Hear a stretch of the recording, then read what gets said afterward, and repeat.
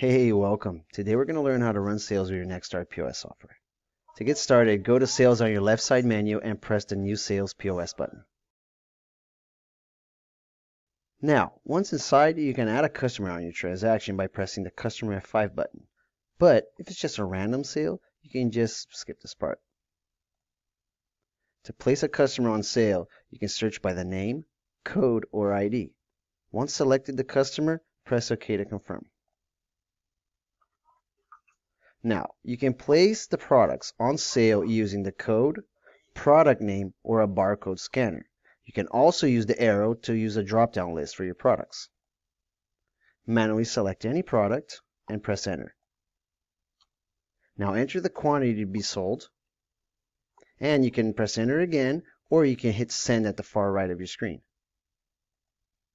Once you're ready, press Save F2 to go to the payment screen.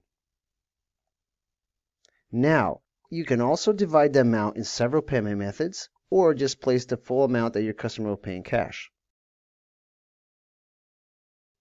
Once you're ready, press Save F2 to complete. There you go, all done. Now you can press OK to carry on other activities in Next, or you can hit the Start New Sales button to continue with your sales. I hope you enjoyed. Have a good one.